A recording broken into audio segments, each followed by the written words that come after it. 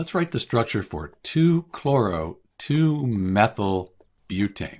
This is also called tert-Amyl chloride. This is the IUPAC name here though, so we're going to go with this in this video. So first off, we see it ends in ANE. That ANE means we have an alkane. It's going to be all single bonded carbons with hydrogens. We'll also have the chloro group here as well. So the but, that means we'll have 4 carbons. So let's put a chain of 4 carbons single bonded up.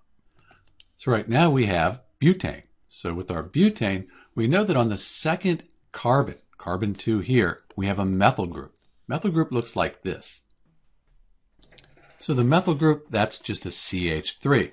And we're going to put the methyl group on the second carbon right here, like this.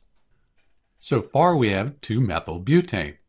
The 2-chloro, that just means we're going to put a chlorine on the second carbon as well. And this is the structure for 2-chloro-2-methyl butane, also called tert-Amyl chloride.